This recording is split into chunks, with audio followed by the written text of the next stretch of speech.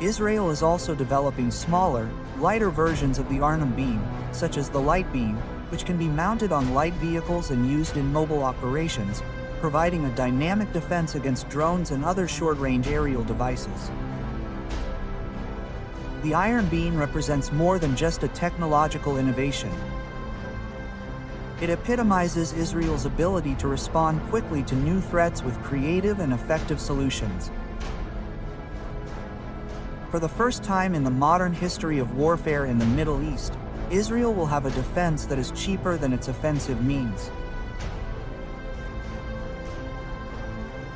Whereas previously groups like Rams and Resbola launched 100-ton rockets that needed to be intercepted by $1,000 missiles, Israel can now defend itself against these threats with concentrated energy pulses of just $1,000. And in addition to the cost reduction, the Israelis will no longer have to worry about shrapnel from Iron Beam missiles falling on urban areas. After interception, modern warfare is transforming, and technologies like Iron Beam are a reflection of the changes that are coming at an ever-increasing pace.